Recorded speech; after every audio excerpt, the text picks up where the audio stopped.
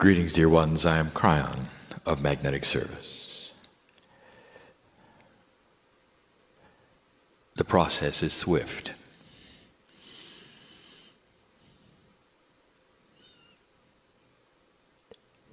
Filled with peace. It is a safe place here. The higher self of my partner and I, the group called Kryon, meld. And as we have said before many times, it is not quantifiable. The human being wants to say, who are you and where you're from? And the answer is yes. You cannot count those things that are uncountable.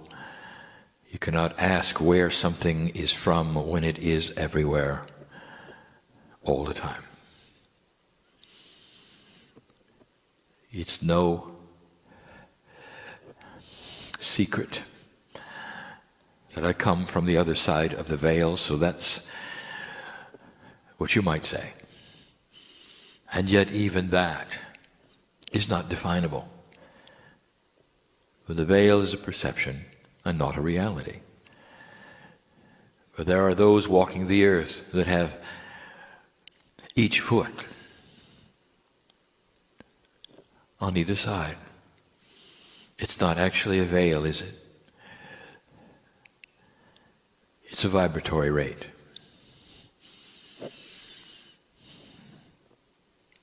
And where are you there? This message is quick and is sweet, and it's for those in the room. It is not filled with profundities of prophecy. It is not going to tell you what is going to occur. It's not possible for us to give you that. For you are the ones that will create it. Instead, it's a reminder of who you are and who God is in the scheme of things. And so we want you to remember. I'm going to give you some statements and some facts. And I want you to believe it. This is not the human being speaking, it never is. And yet I must use all of the parts of his intellect, of his mind, of his language, in order to give you these things. In channeling, it always requires the filter of the human being to deliver the message. And since the actual messages that are direct without humanity are far and few between, if at all, it means that all of the channeling you have ever heard is delivered through the filter of the human being. And so we seek out old souls to channel. Not all who channel are old souls. Therefore, there are some who are not channeling who say they are. And you can tell. All you have to do is raise the intuition antenna. That's a metaphor for your own power of discernment. Do you feel it? Is it filled with love? Let us ask you to do things you wouldn't normally do. Is it fear-based? Is it frightening? Or do you feel it's from home? These are the questions to ask. You can ask them now. Even as you hear this voice and this process, which has taken my partner 20 years to linearize. He becomes a translator. From a multi-dimensional state to one that has only one digit. It has taken him years to take that confluence of energy, which is a package delivered to him as a soup, and train us to squeeze it into a box that is linear so it can be delivered in real time as you hear it now. And when he started, it was not this way. And now it is. So his filter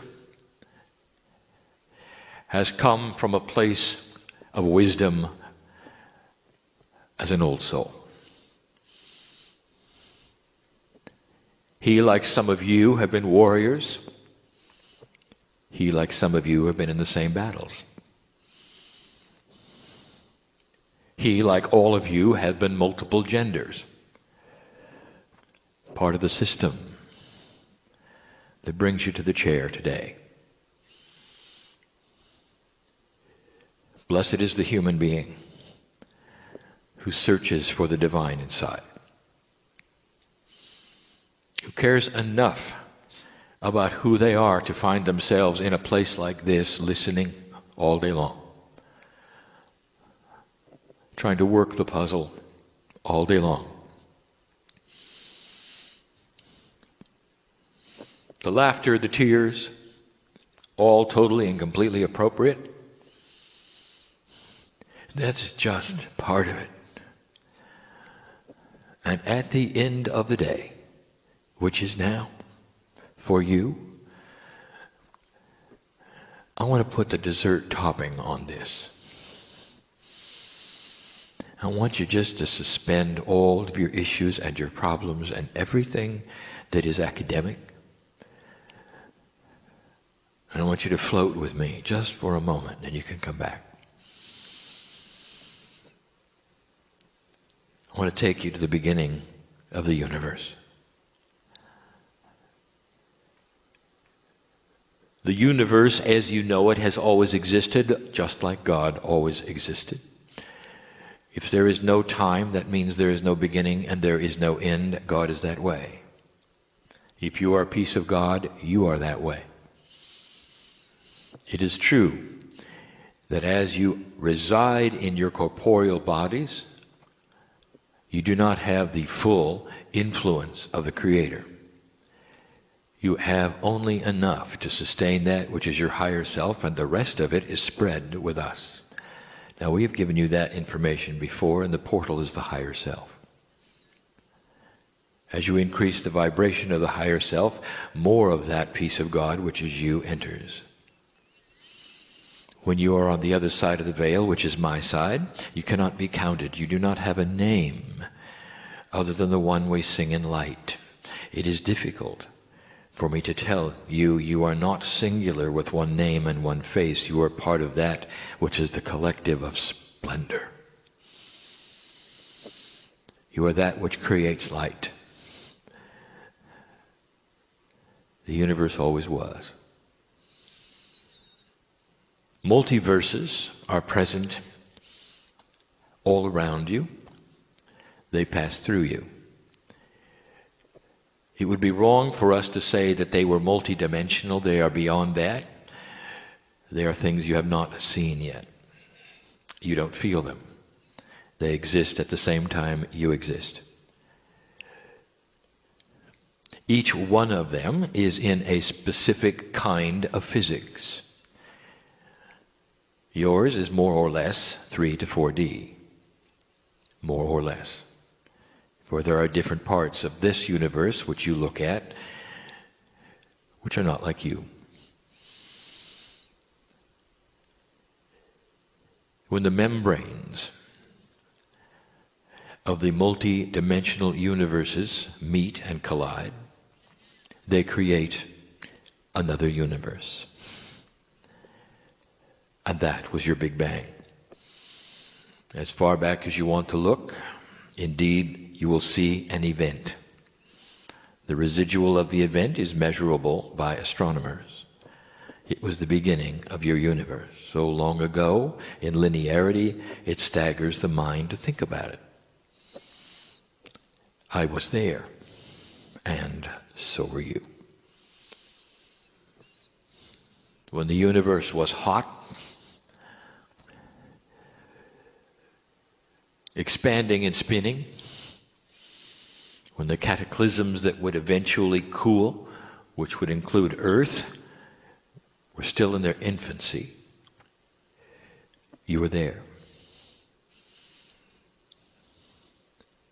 The billions of your years it took for the Earth to cool had a purpose.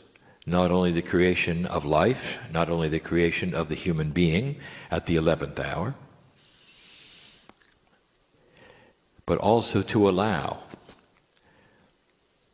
for the majority of those pieces of rock which would circle in the orbit of your solar system to find their final settling place, which meant the Earth would be hit a number of times until it was over. And there would only be a few. That explains why it took so long. Because one large meteor strike on this planet would terminate you. And that is not what the potentials are. Had you shown up earlier, it would have been. As short ago of the dinosaur era, they were still coming in and hitting the planet. They all had to be exhausted, settle down, find their final orbit, which was not yours, for you to exist. Now, let me tell you, this is the truth. Look at your history. This is when the humans started to be developed. Does it seem to be accidental that this planet of yours, which was so volatile for so long, is so benevolent now? And I would like to tell you something, human being. This is by design. And the reason is that God loves you. The benevolent one who created the universe, and you are there, loves you. 5-6 billion years ago, God loves you. In the blink of an eye, you are here. On a planet that truly is in test. Not to see if you're good or bad, but to see what you will do with the secret you carry inside. Can you find it? Can you plant the seeds? Can you create peace? Can you graduate into an abundant planet? And if you can, and when you do, you, like the Pleiadians, will pass it to another planet. And this is a part of a system where pieces and parts of God make decisions without their knowing they are parts of God, in order to set energies of the next generation of Earths. Billions more years will occur. There will be other Earths. And in linearity, you look at yours and you say, well, there'll come a time when we will be snuffed out, perhaps, and there will be a supernova, perhaps, and this and that and this and that. And you say it will be millions and millions of years, so we won't worry about it now. That's what the Pleiadians thought. And they're still there. It's a bigger plan than you know. Life is bigger than you know. Astronomers with limited tools on this tiny little ball called Earth look out into the heavens as best they can. They can look all the way back to the Big Bang and see things that are billions of years old through clever light collection. They can measure the speed that matter is moving away from matter and wonder how it all works. But as they look at it, they're starting to realize something. There's a system, there is a plan. And they all know the secret that they rarely speak about. The more they know, the more they realize there had to be a designer. For it is not random. It is biased for life. That is because God loves you. The Creator is you. And in that design, there is benevolence. There is purpose. Astronomers call it intelligent design. And not an acknowledgement by science. It is totally out of the purview of randomness. Against all odds, here you are. Against all odds, humanity developed at the best time possible. After all the asteroids and the meteors were done. Against all odds, the earth is now quiet. And you might say, well, not really. Look at all of the tsunamis and the volcanoes. Dear ones, that's quiet. You should have seen it before. Some of the mountains that you admire literally came up out of the ground overnight. Can you imagine? Oceans that you look at, coming and going in a matter of hundreds of years from one level to another. Imagine the ground upheavaling thousands of feet and then going back down in literally 300 years. Can you imagine the forces at work that would create something so volatile? There's nothing like that. And there's not going to be. The earth moves now in increments. The continents still move around. It will continue incrementally, measurable. You even know where the most prone spots are for the movement. There are many who choose to live there. That's their issue.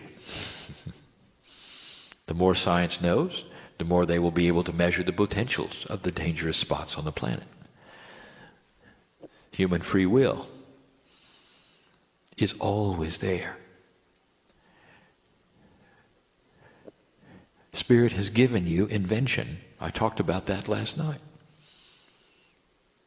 You're going to receive more and more earth science in these next 10 years. Figuring out things you never thought you'd be able to figure out. Processes will start to be seen. Weather prediction will get better. Warning systems for storms get better. There will be those who make suggestions about the mandatory construction of shelters everywhere, where you can get to safety within minutes, no matter where you are, where you live. It'll start to make sense. It will be funded. It will be appropriate and proper. It will save lives.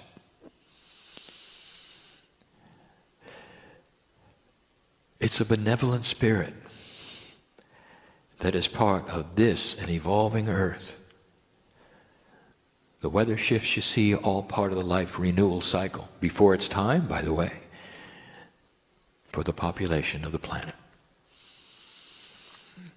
What many have called doom and gloom is a rejuvenation and recalibration of life on earth for one reason: to feed you, to love you, to be part of the graduate earth that you are planting seeds for. Generations will occur. You've got 18 more years to plant seeds. You've got a lot longer than that for them to grow. But you are the seed planters, the match bearers, the ones who care enough about themselves to sit in the chairs all day and ask the question, what do I need to know? Dear Spirit, tell me what it is. And some of you will come with intuition and leave differently than you came, and others will have seeds planted in you that are spiritual, that won't grow until you water them. And that may be never, or it might be tomorrow. That's free choice. You cannot unknow anything you heard today. There is no delete button in your brain. That is seed planting. And if you choose to use it, you may begin Now, if you choose to wait in disbelief, you are blessed. There's no judgment. It is your free choice. It is part of the puzzle. And that is why we see you all the same. We always have parts of us. The universe expanded, and we were there to watch. I see all dimensionalities. I hear symphonies of light. Embedded in each one of you is a remembrance tune, and sometimes it sings when you're asleep. And it's God, Spirit, Creator, vibrating the atomic structure, saying, remember who you are. These are true. All that I'm saying is real. And if you take the snapshot over hundreds of years, if not thousands, you will see how this time is different from any other. Humans don't like change. There were those who sit around and wish that it was like it was, not understanding that this is a change, a vibrational shift. All that the Mayans talked about, all that the alignments are for. And yet there will be human beings, because it's changing, who will yell from the rooftops, beware, beware, the end is near. And I would like to tell you something. In some ways, it is the end of old consciousness. It'll take a while.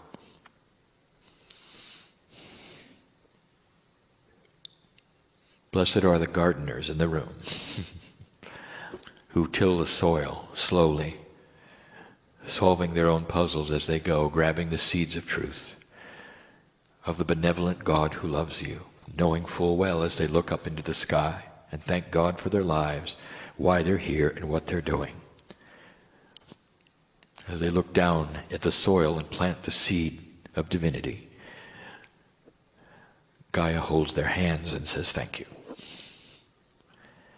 And the full circle occurs to your ancestors who did much the same thing. Understanding the energy of the earth was part of you. Leave here differently than you came. Know that there is a puzzle at hand and you are solving it. Know that God loves you. Know that the overwhelming attitude of creation is benevolence. Understand that this is the guiding force. When you have a vibration that raises higher, you're more in touch with the benevolence of guidance. And that is why things get better. You're closer to the family. And that's my message. If you really accept this message, you will never be the same. For you will understand you are never alone in anything, ever.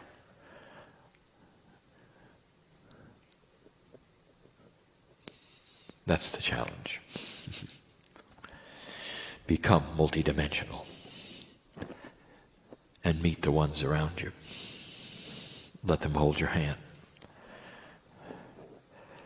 Live longer. And so it is.